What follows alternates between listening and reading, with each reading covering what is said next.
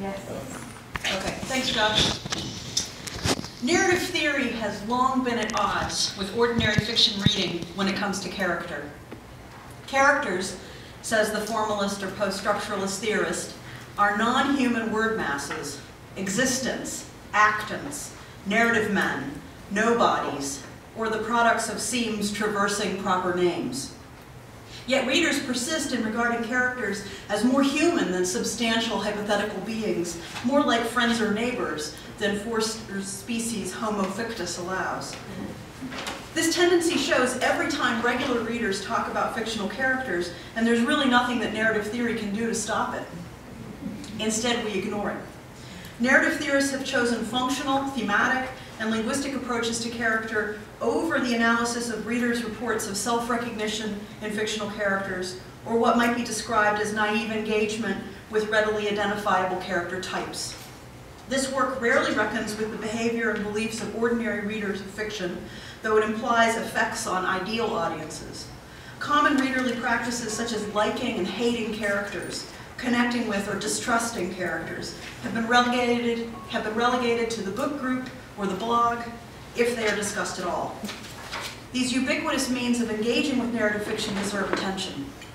I agree that not all readings are interpretations, but I think the important difference stems not from the presence or absence of the author, but from the nature of the reader.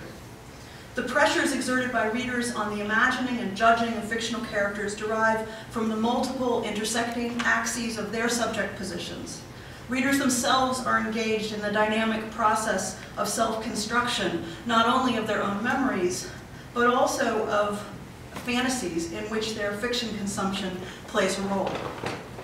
The way we co-create fictional characters in reading also depends on inner qualities of temperament, defined as constitutionally based individual differences in reactivity and self-regulation in the domains of affect, activity, and attention. Constitutional differences involve a combination of heredity, individual development, and experience. These contribute in the form of temperament an affective, attentional, and activational core to personality, which itself includes much more than temperament, particularly the content of thought, skills, habits, values, defenses, morals, beliefs, and social cognition, and we'd want to add to that list memories.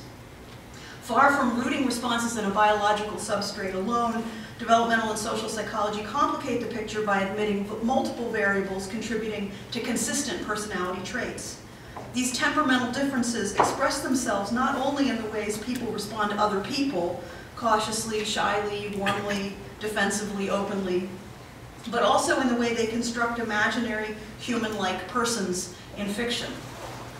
What would happen to narrative theories of fictional character if they admitted the full temperamental range of actual readers and the evidence of divergent ways that readers respond to the imaginary beings in story worlds? Privileged reading modes, the analytical or symbol-seeking, would yield to the more numerous skimmers, skippers, and escapist immersion practices. Taxonomies of character types would verge on chaos, for how could narratology account for all the non-textual detail added by readers? The relative tidiness of models based on description of textual strategies would give way to messier schemas, admitting readers' variant responses to representational techniques. Fictional character, however, is not a representational technique, but a product of it. Fictional character resides somewhere between the discourse and the story world, a projection of fictional world-making, and the site of readerly creative collaboration. Axiomatically, readers are different from one another. The resultant divergences in how we flesh out the text's words fall into the illusion of persons, usually fall into the great bracketed area of reading phenomenon experienced but not studied, acknowledged but not sanctioned by theory. Character causes trouble for narrative theory. It is the Mobius strip that disrupts formal taxonomies of level and function. Character is difficult to separate from plot, as Henry James announced back in 1884. What is character but the determination of incident? What is incident but the illustration of character? It is hard to place tidily when one works within narratology's story discourse convention, for characters seem to belong to one realm, the story world, while characterization belongs to the other, discourse or narration. Character is frequently renamed according to the role it plays. narrator, narratee, vocalizer, or reflector, narrative agent, each of which may contribute to characterization. Under narrative situations, various roles character gains narratological status. We can more readily discuss narrator and narratee as characters, and characters in their roles as vocalizers or reflectors, than character as the word-wrought projection of something very like a human being.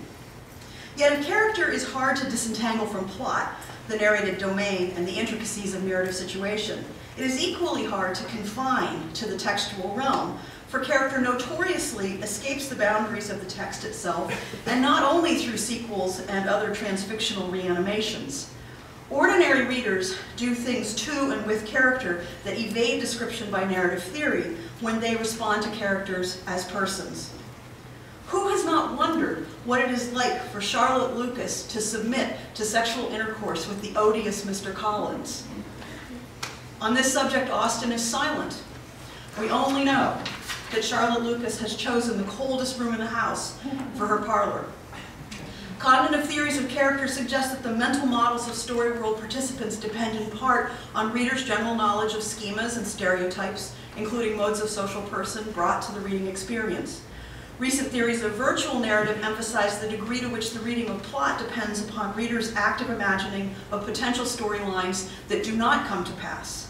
These theories authorize the active reader's content-rich projection and invention of counterfactual events and consequences, the alternative possibilities that a plot brings alive in the mind, driving reading forward.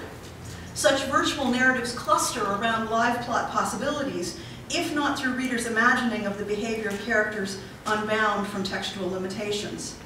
The value of these cognitive theories inheres in their description of a dynamic process that restores a position for readers in narrative theorizing about character. Their limitation lies in their inability to account for different results of reading, especially in different kinds of readers or audiences.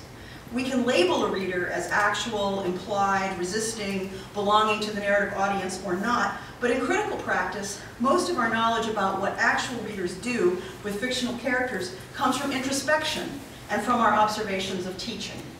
This has an impact on our theorizing on character. Ordinary readers often subscribe to a mimetic or representational theory of character that defaults to human and folk psychological settings, even when the characters reside in fantasy lands. This does not mean that ordinary readers are honor-bound to treat characters as realistic representations of persons, though they may.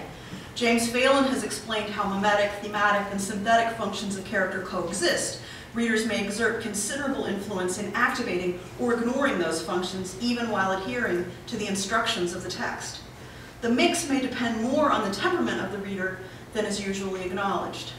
And then there's the unpredictable afterwards, when fictional characters called up by a finite word set persist in the reader's imagination, inviting reassessment, creative revision, speculation, further adventures.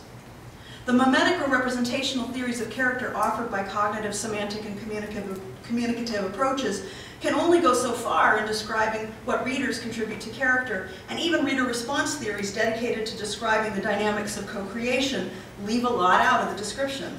Bodily responses, immediate feelings and long-term moods, memories that distort dimensions and traits of narratives, gap-filling imagining that goes further than the textual evidence supports, and outright supplemental fantasizing, these effects of text on readers are rarely discussed, even though they may be signal qualities of what Victor Nell calls ludic reading. Readers' temperament plays a larger role than has usually been acknowledged in their response to fictional characters. This in turn has a bearing on theories of character. I contend not only that temperament should play a role in future theorizing about character, but also that it already inflects theorizing about character that does not acknowledge its influence. This happens when critics and theorists generalize from their own experiences without acknowledging the roles played by their own personalities and inward bearings in their reading habits.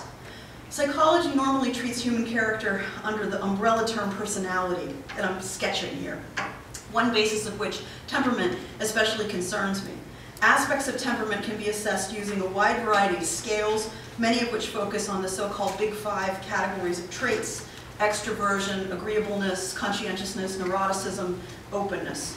According to developmental psychologist Jerome Kagan, a personality type is a pattern of traits, each determined by a combination of temperament, personal experience, and the context of daily life. This is still Kagan. Temperament makes a more substantial contribution to feeling tone than to the public personality.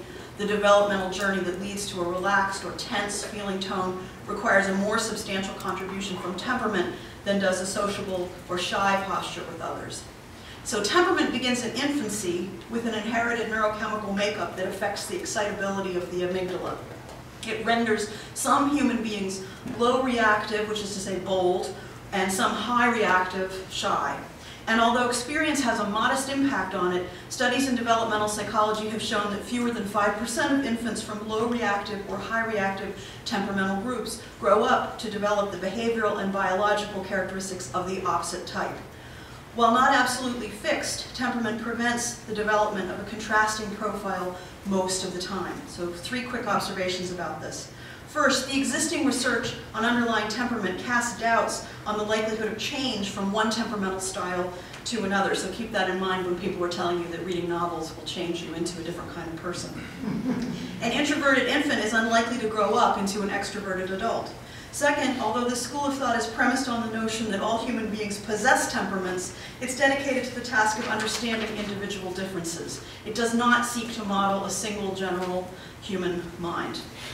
Third, most of the research in developmental psychology concerns the responses of the infant and the older child to the strange and unfamiliar. If we take narrative as comprising a set of devices for activating curiosity, suspense, and surprise, we can hypothesize that readers' temperaments will likely play a role in their engagement with fictional events and characters and in their responsiveness to degrees of strangeness and unfamiliarity, or their opposites. We usually handle these differences, if we acknowledge them, under the heading of taste, which is to say, not at all neutrally. An implicit hierarchy of literary merit rests upon assumptions about the ostensible complexity of character, with sketchy and stereotyped characters engaged in predictable actions, typifying despised lowbrow genres, and complicated, changeable, and category-resistant characters populating serious literary fiction. This categorizing has been matched, at least until the recent past, by a tacit stereotyping of readers by their tastes. The sophisticated, trained reader who engages with narrative enigmas and appreciates the character who surprises in a convincing way, versus the ordinary reader who prefers that characters and plots live up to their generic contracts without disturbing deviations from the norm. We have been in the habit of thinking of these differences as a matter of education, but what if they actually reflect readers' temperaments? All of this leads me to the intersection of 2 vexatious problems for narrative theory. First, the often contested nature and status of fictional character, and second, the question of how much credit, responsibility, or blame individual readers have for co-creating fictional worlds. If readers cannot help making people in their minds out of the limited textual cues inscribed by authors who encode characters in words, why does literary critical practice circumscribe their imaginative license?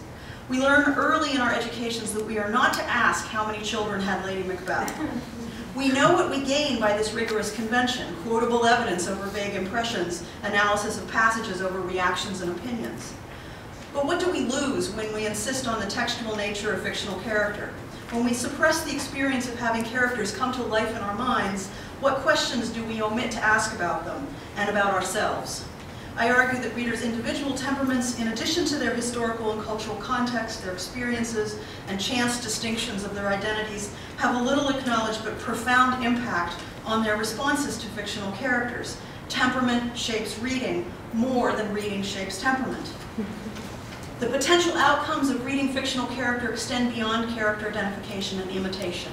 They convey warnings about hazards represented by deceptive, manipulative, or malign persons. They invite safe, role-playing imagining of actions that would be hazardous in real life. They permit rehearsal of potential future emotional states and experiences, and so forth. Each one of these outcomes could refract differently through the lens of temperament, with bold and shy readers making different use of the opportunities to travel with fictional characters. Though the governing principle of character education by way of fiction takes a simple view of fiction reading as formative of character and behavior, real-world responses to fictional character may be more shaped by disposition than a shaper of them. Thanks.